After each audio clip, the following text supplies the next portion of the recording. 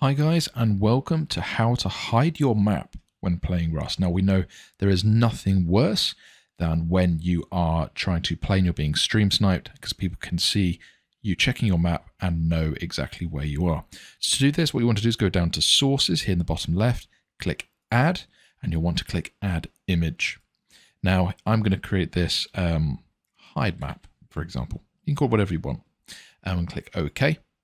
And we're going to now want to find an image. So we click image file, we click browse.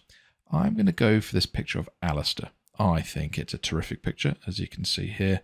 I'm going to make his face protect us. I love it. Then we're going to click OK. So I'm going to click hide for now. But now we want to go down to settings.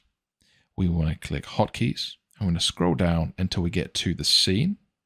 And we want to see where it says show and hide map. Now, you'll want G if that is your default, which it is by default, but if it's your default key for opening the map, hide map, go for something nearby. I tend to go for F. We'll click apply and we'll click OK. And what that means is that when we're playing the game, we're doing nothing. When we press G, this is what appears. It does stay on. You do have to press F to turn it off. Unfortunately, that is the easiest way without turning into scripts in, for example.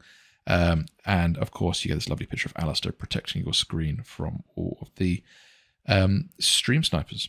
I hope this helped. Please let us know what you thought down below. And please do not forget to like and subscribe. Thanks, guys.